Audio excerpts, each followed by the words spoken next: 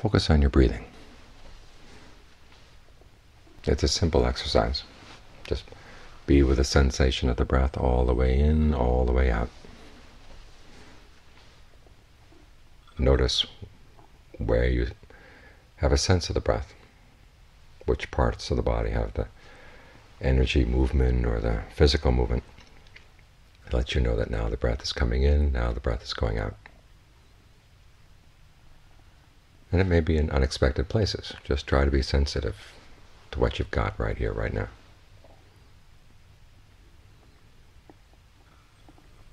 If the mind wanders off, bring it back.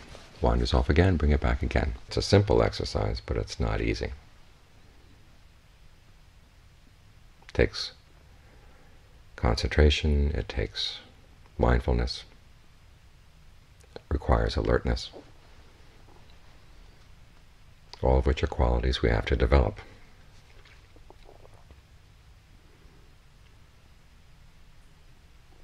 And everybody goes through the process of finding that you focus on the breath, and all of a sudden you're someplace else. As if someone had come up with a big sack and had put it over your head and dragged you off, and then dumped you out of the sack someplace else. You wonder how you got there. Well, you have to find your way back to the breath. Unfortunately, it's right here. You don't have to retrace all the steps. Just come right back to the breath. And then you find yourself getting kidnapped again. And it's important that you not let yourself get discouraged. Realize that this is a stage that everybody has to go through. Sometimes you hear people complain that I can't meditate because my mind is too distracted. It's like saying I can't go to the doctor because I'm too sick. No matter how sick you are, you've got to go to the doctor, because that's how you overcome your sickness. And the same way with the distraction. You overcome distraction by noticing it every time it happens and bringing the mind back. And try to be quicker the next time in noticing when you're distracted. See if you can sense the warning signals, the hints in the mind that let you know the mind is about to go someplace. And then try to be very, very alert. And the powers of mindfulness and the powers of alertness are things that will develop over time. It's like going down to the gym.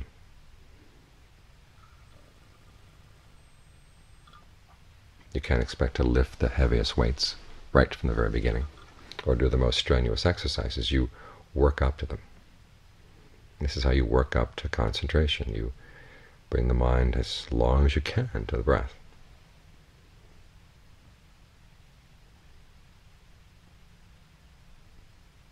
And the next time you bring it as long as you can then. Just keep doing your best. And your best will get better and better.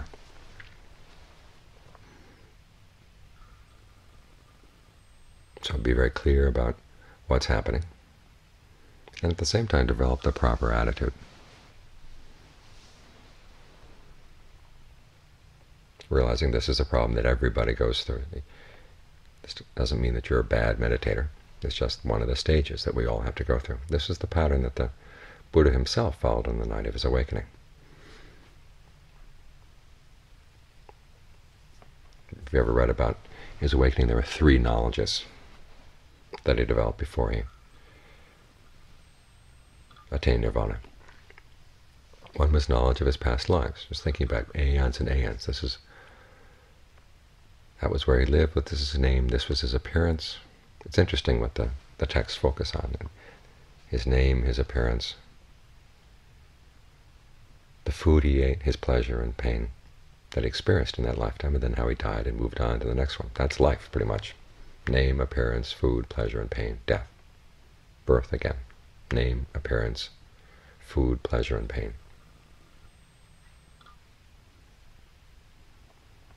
But principally was knowledge about his own personal narrative, how he had come to where he was right then. But then he didn't stop with his own story. The next question was, does this apply to everybody? And the next knowledge, the second knowledge that he gained between 10 p.m. and 2 a.m. was the realization that all beings die and are reborn. And they had the further realization that they die and are reborn, and the nature of their rebirth is dependent on their past actions. The unskillful and skillful actions that they did determined whether they were going to be miserable or happy, or at least set up the conditions for being miserable or happy. But he moved from his own personal narrative to a more universal view, realizing it wasn't just him. Everybody went through the same process. We had that chant just now. I'm subject to aging, illness, and death, subject to separation from the order of my actions. In the actual sutta, that contemplation doesn't stop there. It recommends that you also reflect that all living beings are the owners of their actions. All living beings are subject to aging, illness, and death. It gets things in perspective.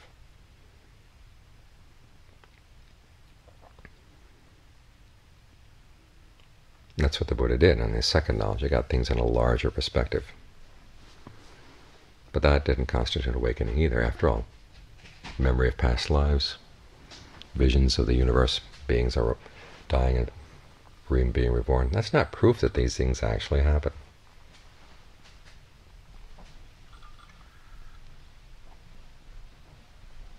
The Buddha wanted to know how to test the proof of it. So he focused on that principle. And the second knowledge, the principle of action. Because what was action? Action primarily is intention. It's a mental factor. He realized that your actions are determined by how you view things. So how about just looking at action in and of itself, intention in and of itself? Where do you look? Well, you look in the present moment. This is what brought him to the present moment. To focus on what was happening in his mind, right then and there. In particular, how his actions led to suffering and how other actions might lead to the end of suffering. That's how he framed his approach to the present moment, by looking in terms of cause and result, skillful and unskillful.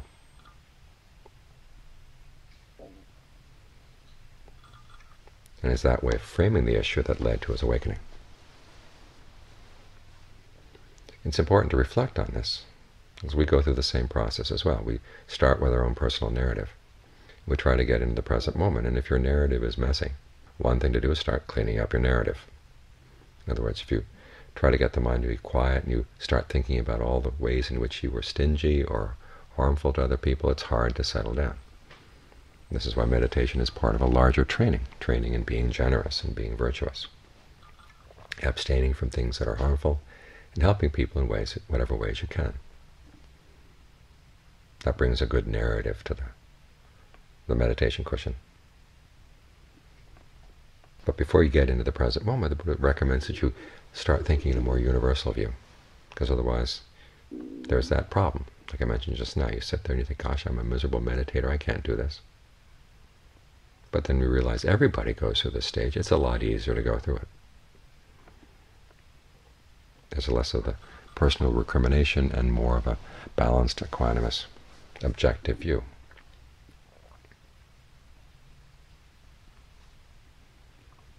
And not just that, it's that particular, what are the questions that you're bringing into the present moment? Depends on what your larger view is. Often we hear that mindfulness is enough. Like the Beatles' old song, all you need is love, and the refrain in a lot of Buddhist circles is all you need is mindfulness. But why? What's good about mindfulness? What is mindfulness? How does it function? You've got to have a view about these things. This is why when the Buddha was giving a talk one time, he said the most important internal quality and the practice. He didn't say mindfulness. He said something called appropriate attention, something we hardly ever hear of in Dharma talks. What it means is how you frame the issue, how you frame the way you approach the present moment, how you look at things, the questions you ask. And attention, this is a technical meaning for attention, how you attend to things, how you look at them, how you frame the issues. It can either be appropriate in terms of putting an end to suffering, or inappropriate. It's not effective at all, it actually creates more suffering. And the appropriate way is to look at just that issue that the Buddha brought to the present moment. getting a sense of your intentions and seeing where they're skillful and where they're not. Now, intentions can be pretty slippery things. This is why we start the meditation with a specific intention, very consciously saying, I'm going to stay here with the breath. It's only when you set up an intention like that and try to maintain it, you start seeing other undercurrents of intention in the mind. The intention that wants to think about issues from the day, saying, here we have a whole hour of free time. Let's think about family issues, or let's think about work issues. Well, you might not notice that intention. If you hadn't had this prior intention, you're going to stay with the breath. So for the time being, the skillful intention you want to maintain is the one that stays with the breath, that makes the breath comfortable. This is an important aspect. If the breath is uncomfortable, you're not going to want to stay. You have the intention, but it doesn't have any friends. And it's facing what they call the armies of Mara. So you need allies. So one way of creating an ally is to make the breath your friend. See what kind of breathing feels good in the body right now. Long breathing, short breathing, heavy breathing, slow breathing, light breathing, fast breathing. Whatever rhythm or texture of the breath feels right. You can experiment to see. This makes it more interesting. And right there you've got a lesson in skillful and unskillful intentions. Some intentions to change the breath end up in uncomfortable, tight, restricted, or tense breathing. You don't want that, so you drop them. Other intentions create a greater sense of ease. And you realize that your intentions, when they talk about karma, that's how karma is defined, as intention. It's not the case that it shows its results only in the next lifetime. A lot of times your intentions show the results right now. That's an important lesson. And because the breath is so sensitive to the mind, it's a good way to test this principle. So as John Lee used to say, when you meditate you want the right intention, the right object, and the right quality. In other words, here the right object is the breath, because it is so sensitive to the mind. It's where the mind and the body meet. Makes it an ideal object to focus on. Then the right intention is the one to stay there with the breath. And then the third factor is the right quality, the quality of the breathing that feels good, the quality of the mind that's willing to be friendly with the breath, explore the breath, learn about the breath.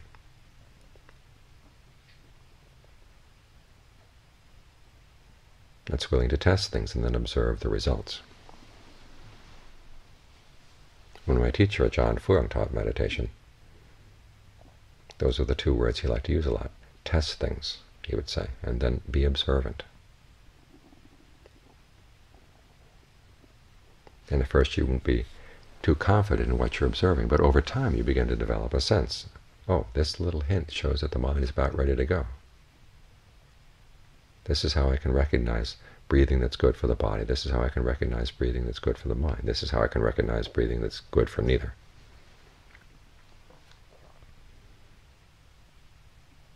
You learn to interpret the clues. And at first you might be hesitant, and your conclusions have to be tentative. But remember, we're working on a skill here. It takes time to develop a skill, but these are the qualities you need. You want to have the desire to work on the skill. You want to be persistent, stick with it, and be intent on what you're doing. Be really observant. And then finally, use your intelligence to ask questions. Bring that property of appropriate attention to what you're doing. When things don't work, use your imagination, use your ingenuity to figure out other ways of making them work. You can't expect all the instructions to come in the book. It's like learning any skill. In the beginning you start with the instructions that come in the book or what the teacher says. And John Lee's example is of weaving a basket. You weave a basket as the teacher tells you to, and then you look at it, and it looks pretty crummy. But instead of giving up, you say, well, let's weave another basket. try to learn from our mistakes with the first one. Why was the weaving uneven? Does the basket look too short, too fat? Does it look crooked? What can you do to make it better? This is where instead of learning from the teacher, you start learning from the straw, or whatever it is you use to weave the basket. You start learning from your baskets. You learn from your efforts. You learn from your mistakes. The people who tend to engage in a lot of self-recrimination find this hard. This is why it's good to think about that universal principle. Everybody has to go through this stage.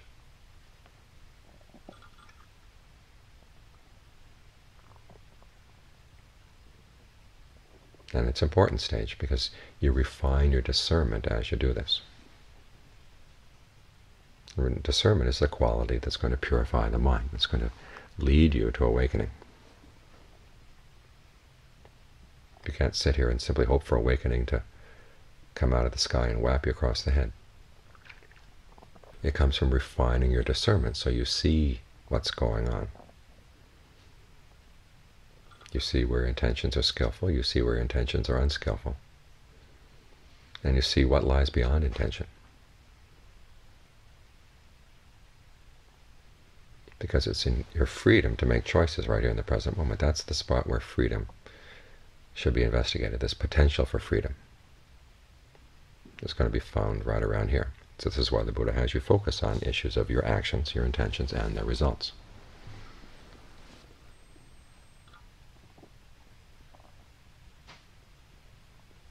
The really liberating potential of your awareness lies right around there. So this is where you want to look. This is why appropriate attention is the most crucial factor in the practice.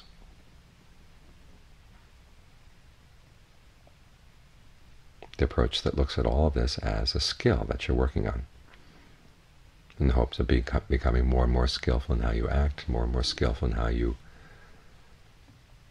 evaluate the results of your actions, and then learn from your mistakes.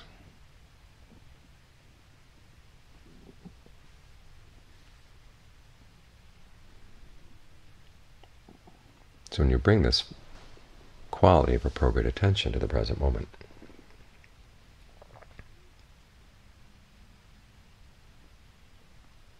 you're setting your practice on the proper footing. And then in that context, then you develop mindfulness. In other words, you try to keep the breath in mind. You try to keep this perspective, the perspective of trying to be skillful, in mind. And then you can be alert to what's actually happening, interpreting it within that framework of what's skillful, what's not skillful here. The framework of that larger view, in which you don't get tied up in how you're a miserable meditator, this is never going to work. Just drop that. Everybody goes to the stage of being a miserable meditator. The good meditators are the ones who don't stop there. They learn from their mistakes. So keep that perspective in mind.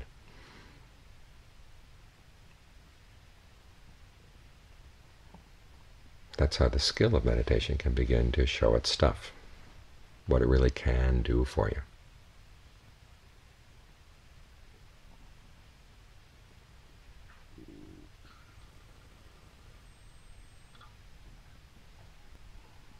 Every time you sit down to meditate, always try to keep that framework in mind, that perspective in mind, because that's what makes progress possible.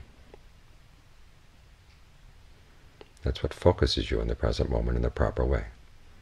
We always hear that meditation means being in the present moment. It doesn't mean just being there. You've got to know what to look for, what questions to ask, and that's where the faculty of appropriate attention points you in the right direction.